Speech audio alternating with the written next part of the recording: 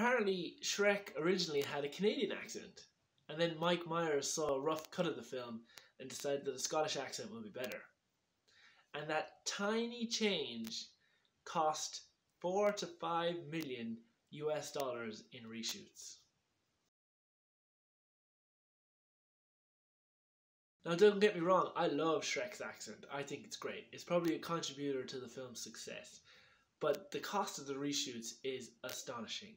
And I can't help but wonder, what if they had spent a bit more time exploring options in the character's voice before they started filming? Because changing the accent in pre-production costs nothing. Changing the accent after the first draft of the film cost $5 million.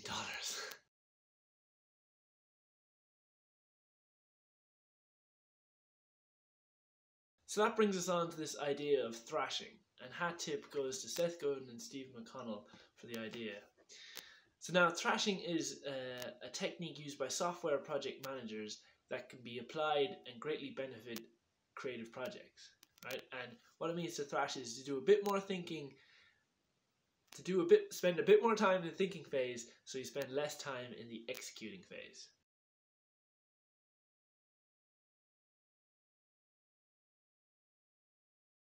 So let's take filmmaking, for example. Let's say that you're the director and you're filming a scene in a park, right? And you're only showing up to the venue for the first time today, right? And so you're looking around, right? You're trying to find the coolest features of the setting. You're trying to see the best lighting. You're trying to look at the script to see what part of the script needs to be emphasized.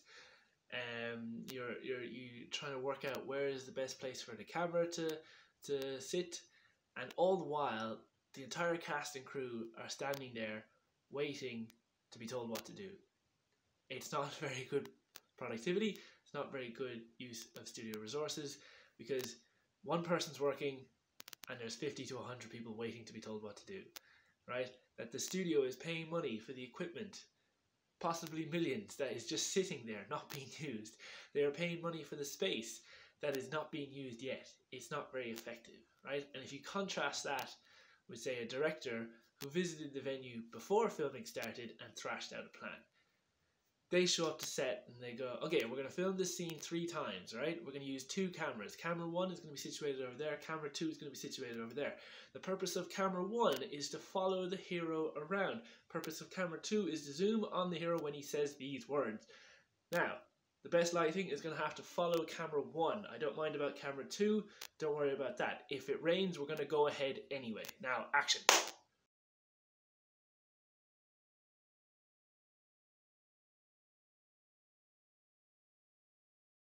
So the point I'm trying to get to is problem solving is much more fun and a lot easier when there's no cost and time pressure.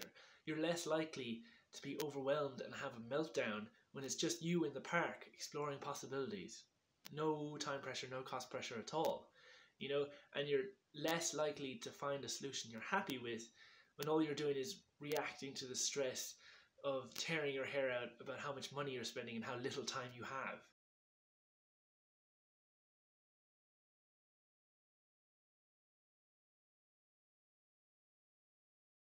The other benefit that thrashing offers is that you're more likely to deliver a project that you're happy with.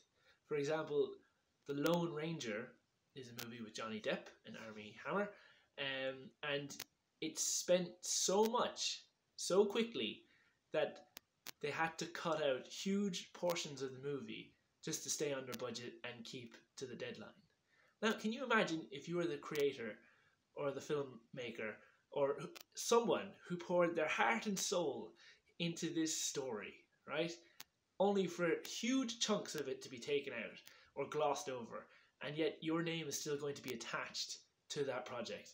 And so you may have written a story that you're really proud of, and then people go and watch the movie and they judge you on a story that you are not proud of, right? And when you're thrashing it out, and you're using that technique, it's much more likely you're going to deliver a project that you're happy with.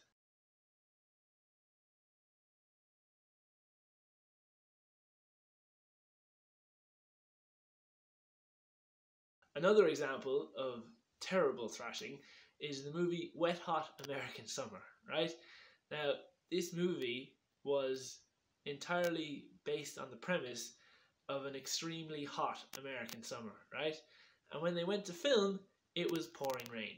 Now, granted, that's unusual, but the film crew did not have a backup plan for what if it was raining, right? They didn't have a CGI studio booked to create some artificial sun, right?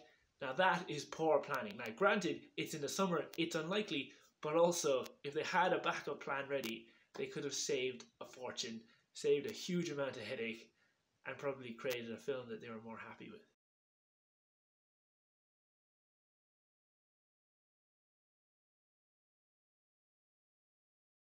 Now you can't anticipate everything, unexpected stuff will arise.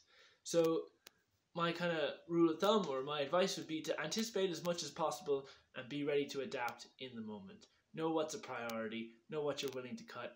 Are you willing to shoot anyway, even if weather is not permitting? And that's all from me today. Hope it helped. Hope it was insightful. Have a great day.